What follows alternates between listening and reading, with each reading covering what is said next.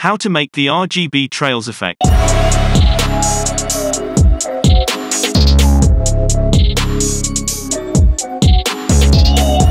Today's video is very short, but firstly, I will mumble about my miserable life for 2 hours, then I will sell you a dozen of pointless stuff, and finally I will go to the info. Let's not forget the sponsor also. This video is sponsored by the greatest modern philosopher, Kim Kardashian. Open your clip in the Fusion page. Add a merge node. Bring a motion trails node in empty space, and connect your clip to this.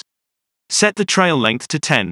Open up the Move Trail menu, and increase the zoom slider a bit. Now that you have your trails, go to the Settings tab, and uncheck the red channel. Add a glow node. Decrease the shine threshold to 0.118.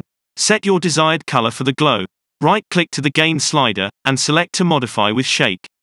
Go to the Modifiers tab. Bring down the Smoothness slider. Set the minimum to 0.5, and the maximum to 3. Connect the glow node to the merge as a foreground. Select the merge node, go to the Inspector tab, and change the apply mode to screen. If you liked this clip, subscribe to this channel. If you didn't, life is unfair.